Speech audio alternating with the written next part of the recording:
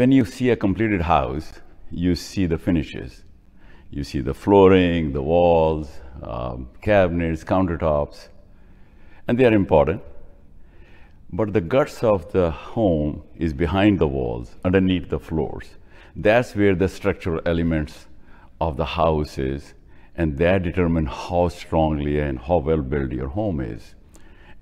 I am a structural engineer, and from day one, my emphasis was to make sure we use the best quality structural elements, get the most qualified workers to put them together under very tight quality control.